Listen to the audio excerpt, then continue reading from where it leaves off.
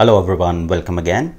In this software testing tutorial, we are going to learn about test reporting in software testing.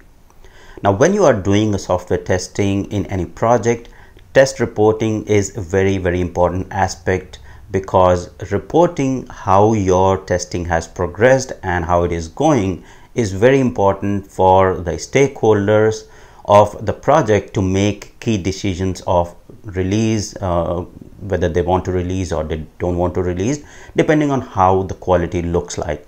So test reporting is very important aspect of software testing. And now when we talk about test reporting, let's first understand what exactly is test report. So test report is any document that you as part of the testing team, so usually it will be produced by the test lead or test manager of the project, who will make sure that whatever key activities have been performed as part of that particular release, or key activities into testing have been performed as part of that release, will be documented. What were the key findings, how the testing went, how many defects were identified, the classification of defects, etc. So there is a lot of information that goes into the test report. Now, prior to agile testing or prior to agile development approaches, for example, Scrum is very widely used nowadays. When it was the waterfall approach, this test summary report or test report was prepared into the Word document, and there was a complete set of a template that was followed to communicate the status of testing to the stakeholders. Now, when we talk about the agile Scrum, in Scrum as well, we follow a particular structure. So say for example, in a particular program increment, which is basically 10 to 12 weeks worth of work, you will generate a test summary report in that cycle or even earlier. So it depends how frequently your organization wants to release the software in production. You have to generate test reports accordingly. If the release is of longer duration, your report will be having a lot more information and will still follow a predefined structure, or the key information needs to go within the report. Now, when we say agile software development, doesn't mean that the documentation doesn't need to be there. So whatever relevant documentation, important documentation is required, it should still be there, even if you're following Scrum or agile development approaches. So in the software test summary report or test summary report, which is basically the report that you produce after the testing has finished for a particular release, what all key information needs to go into the test summary report, we'll discuss that. So we have understood that it's a document. It could be a document, a Word document, or it could be a document produced out of Confluence. You can define a template there and include the key information there. And in the Confluence, Confluence is a document tool or a wiki from Atlassian. You can get the dynamic information from your test management tool, for example Jira. You can get the information directly into Confluence, and all those details we'll discuss in the test summary report. Now, the first and foremost important thing about test summary report is what exactly is your objective. So say for example, you are testing a certain application. What was the objective? So when you are documenting the test summary report, the first thing you will say is test objective. So that's the first section. So these are some of the, so whatever sections I'm discussing here, these will be the key sections that you will include in your test summary report. It doesn't matter you're following the waterfall approach or agile approach. If you're following agile approach, you have to produce test summary report very frequently. You might reduce some of the information within these sections, but sections still need to be there, because they give the clarity to the stakeholders when they read it to decide whether the software is of better quality or there are issues within the quality. So you have the test objective section, wherein you define what was the objective of testing. The second key section in the test summary report is the application overview, right? So this application overview. So if it is, you know, the complete application that you are deploying, then you provide the overview of that. If you are testing only parts of the application, you provide the overview of the functionalities or the key features that you are testing as part of the testing. The third important point there is the testing scope. So what exactly did you test in the overall testing cycle, or even if you're doing the testing in agile approach, when you did the testing within sprints, what all did you test? So what was the scope of testing? What was the in scope features, right, or stories that you tested, and as part of those stories, what was out of scope? Okay, so all this information goes into the testing scope.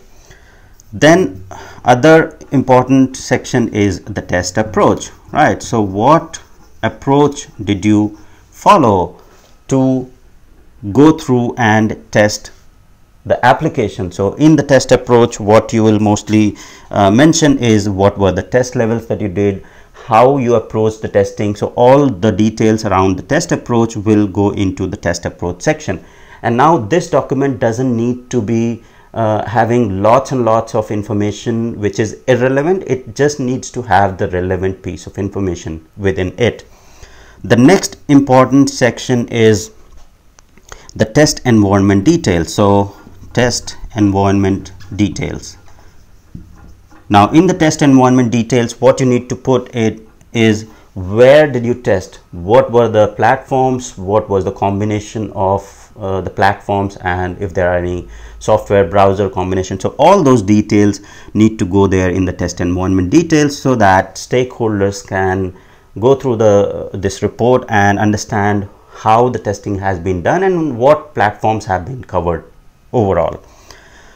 The next comes the testing metrics. So this is very important. So testing metrics, when we say testing metrics, how the testing progressed and what was the overall performance or overall result as part of the testing, right? So in the testing metrics, the first and foremost thing is, say for example, you have executed 100 test cases, so you will mention tests planned versus tests executed, right? And then the next important information is test pass fail. So how many how many test cases passed, how many test cases failed. The next important section will be around the defect, right? Now defect summary. Now testing metrics might have many more metrics within this testing metrics section. So this is not the full list of testing metrics. So depending on what your stakeholders are looking for, you provide all the testing metrics within the testing metrics section. In the defect summary, you provide the defect metrics or defect summary. So how many defects got raised, what were the critical defects, and depending on what all information is being looked by the stakeholders for the defect summary, you provide all those details in the defect summary and provide the defect details within the defect summary. So for example, if there are any outstanding defects, so here you can say total defects. So you can provide a table of total defects, the statuses of the defect, right? And then if there are any outstanding defects that need to be accepted by the stakeholders, so that they can sign off this particular report. So that also needs to be provided into the defect summary. So there might be some outstanding defects which have been internally within the team, have been discussed that they are low priority and can be accepted. Now in the test summary report, you need to mention those defects as well as outstanding defects, and they have been accepted, so that every stakeholder of the project is aware of those defects as well. And then the last section, or the last important section, is about the overall summary, right? So overall summary. of the project. So let me write this here. So overall summary. So in the overall summary section, you will summarize the overall testing and what you as a team or as a test lead feel the overall aspects of testing and the overall quality about the release that you have just tested for.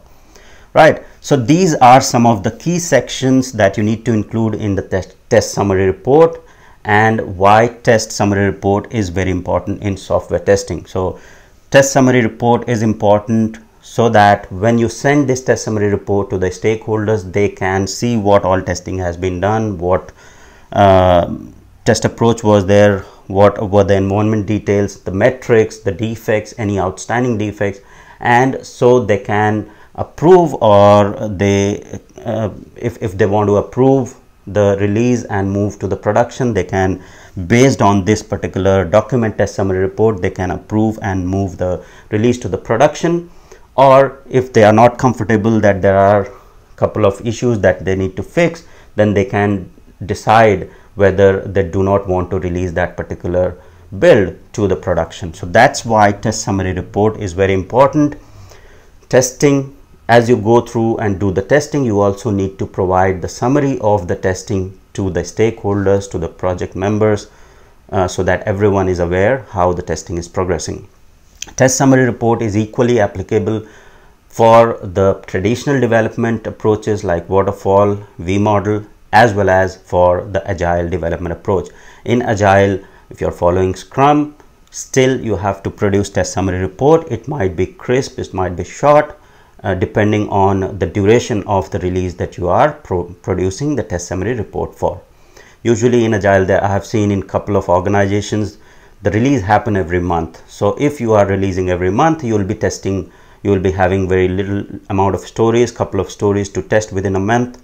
So for those stories, you provide the test summary report, and it will be a short report as compared to a report for a release which happens every 3 months or 6 months.